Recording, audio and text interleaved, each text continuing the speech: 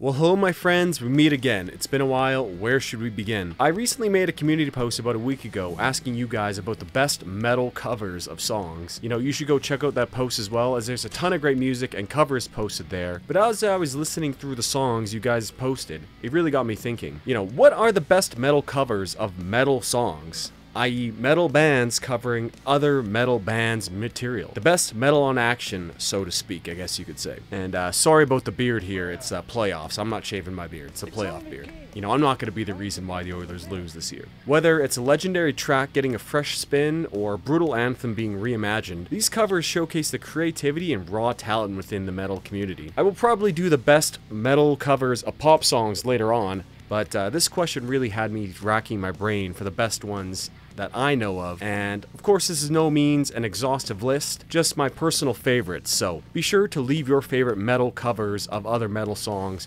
down in the comments. Remember to hit that like and sub button, check out my Patreon and my merch, and without further ado, let's get on to the list.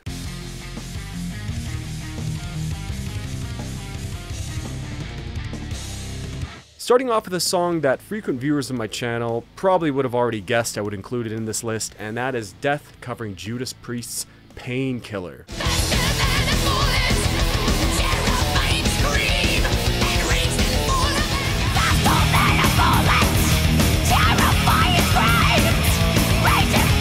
Appearing as the last song on the amazing album The Sound of Perseverance, which we'll be getting a multi-hour deep dive on soon, this is technically the last Death song to ever appear in their discography. Death's version of Painkiller is more or less a faithful cover of it, and despite being played 2 steps down due to the D-standard tuning Death used, it remains very faithful to the original.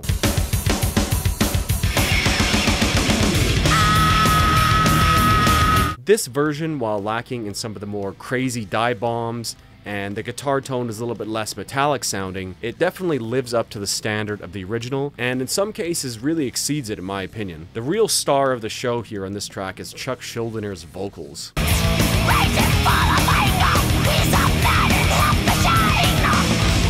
And here in the last Death song we see the first and only clean, and I do use that clean term very loosely here, vocals on an official Death release. And man, the vocals are actually insane. Chuck has a legitimately great falsetto high scream, and hearing this song, it really makes me sad to think what he could have done in the future with his vocal style.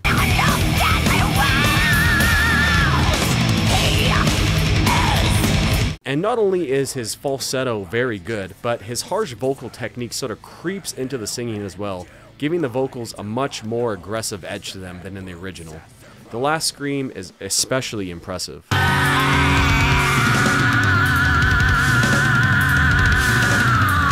This cover is a must listen in my opinion. Excellent stuff.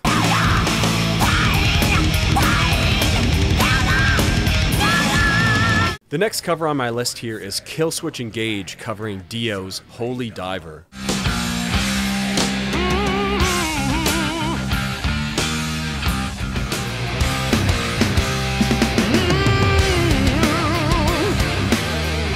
Here we see a different take on covering a metal classic. Rather than the more straightforward, faithful approach that Death took, Killswitch Engage really takes the original song and puts their own unique twist on it. Not only is the song played in drop C, which is a lot different from the original standard tuning, but the band also completely changes some parts and makes Holy Diver, which of course is originally a traditional heavy metal song, into an absolute banger of a metalcore track. Holy Diver, you've been down too long in the midnight sea. The cover here is fantastic. Howard Jones is an amazing singer, and his powerful voice does a great job paying homage to Ronnie James Dio. And Adam D's riffs are always excellent, as usual.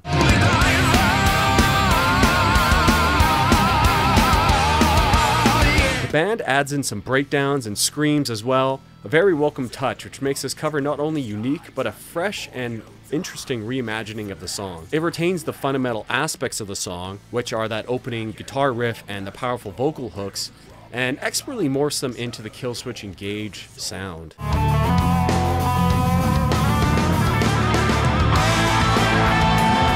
No, I really love this cover. Great stuff. No wonder got a music video. It's just excellent. And be sure to check this out even if you aren't really a metalcore fan. I think it's worth your time.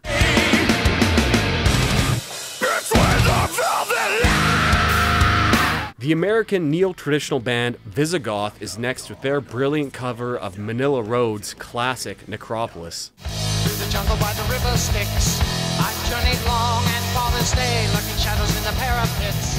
Through the jungle by the river Styx, I've journeyed long and farthest day, lurking shadows. This is about as straight up of a cover as someone can do. This sometimes can backfire on a band, as if the cover does not offer anything new or better or more interesting performance, it simply becomes redundant, as why would you listen to that when you can just listen to the original? But here Visigoth really nails the cover, the faithful version of a cover. Tells me I'm lost in the cross.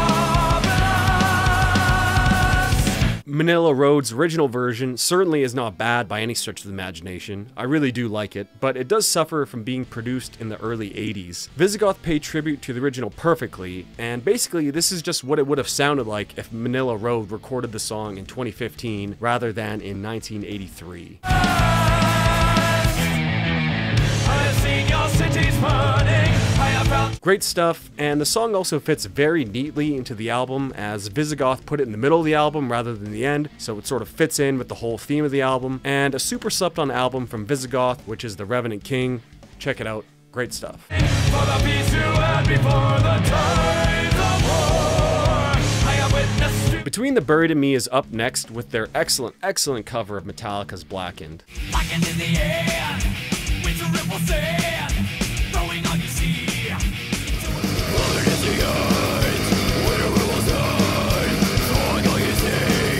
And this may be a little bit unfair considering that this is from an entire album of covers, but here we essentially get a death metal reimagining of Blackened.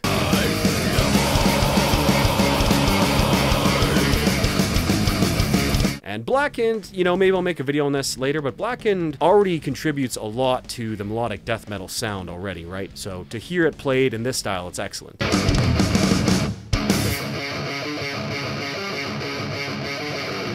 BT Bam play this in C-sharp standard tuning and with exclusively screamed vocals. It really turns Blackened from the frantic thrash banger to really a melodic death metal epic song.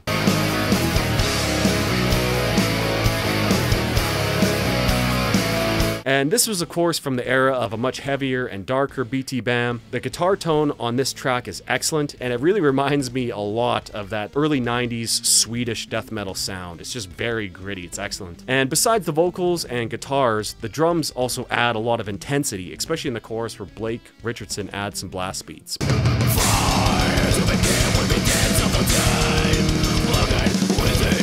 Tommy's vocals are also excellent, his growl here is very good, and other than that, it's a pretty straightforward and faithful cover that it gives a lot to the song. Excellent stuff.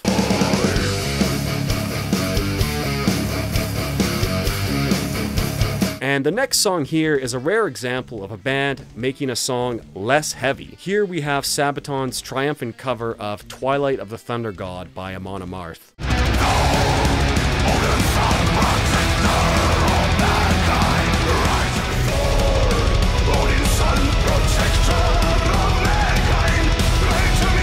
You know, it's very interesting to hear a non-screaming band cover a song which originally only contained harsh vocals, as essentially they must find a way to come up with brand new vocal melodies which fit the cover of the song. So essentially you're rewriting parts of the song entirely and coming up with new stuff. And Sabaton really does a great job here.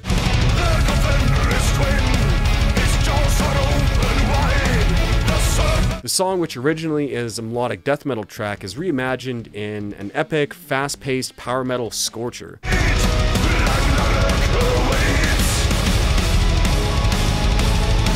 It is a great cover, as not only does the band do a good job of making the song worthy to stand on its own, but it really fits in with the rest of the Sabaton catalog. And Joachim's voice is just excellent, and he's powerful. His baritone voice really works well with this type of music.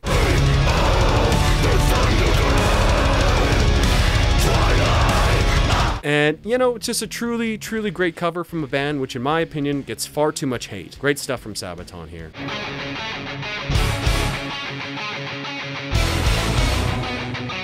I'm almost embarrassed to say that when I was a young teenager, I thought this was an original song for years. Here we have Children of Bodom's version of Slayer's Silent Scream.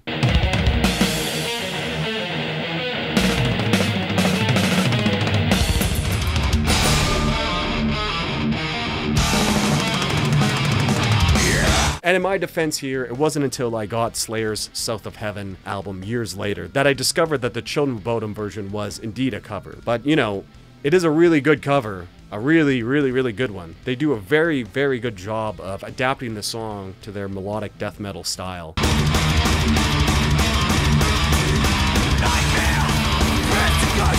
Especially with the added keyboard parts, you know, that opening stuff in the intro, the orchestra stabs, it really adds a lot to the song. And the solo section is also probably better than the original, with the dueling guitars and keyboards.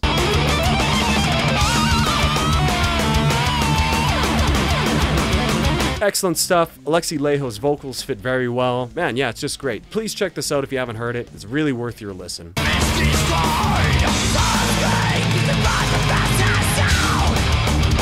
Next we have As I Lay Dying's frontman's side project. It's a Terminator-themed project called Austrian Death Machine, covering Megadeth's Killing Is My Business.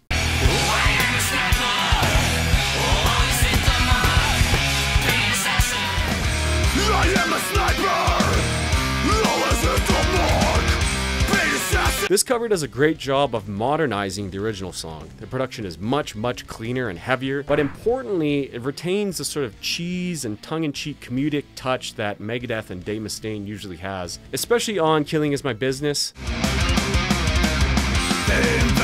of friends, 10,000 The small little tidbits of the Arnold Schwarzenegger impersonation voice is pretty cool, entertaining, you know, the riffs sound better and much heavier.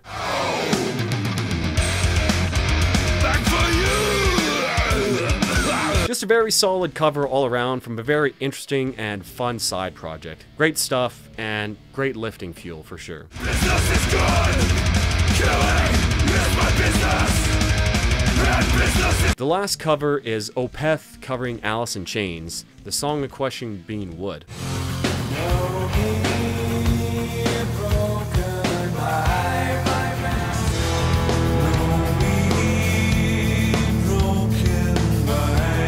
Now Varvis, you exclaim, Alice in Chains isn't metal! Well, I think they are, and I will be addressing this very topic in a video very shortly, but you know, it's my video anyways, I can just put whatever I want. Make your own video if that's the case. Mikhail Akenfeld does a great job at covering Lane Staley, which is no easy feat.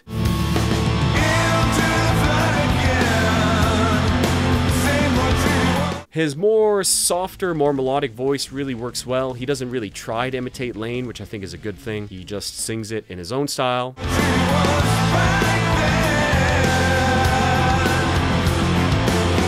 Opeth's version just oozes atmosphere, and it's interesting seeing them cover and play a much more straightforward song compared to their original material. And instead of singing a third chorus, the band instead chooses to put an extended guitar solo.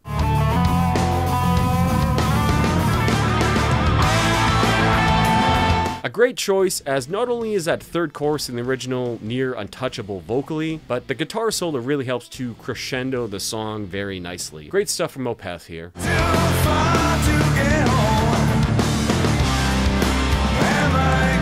And well, that's the list. Be sure to leave your recommendations down in the comments. Hit that like and sub button. Thanks everyone. Got a lot more stuff coming. Make sure you check out my merch, my website, my Patreon. And so long and good night.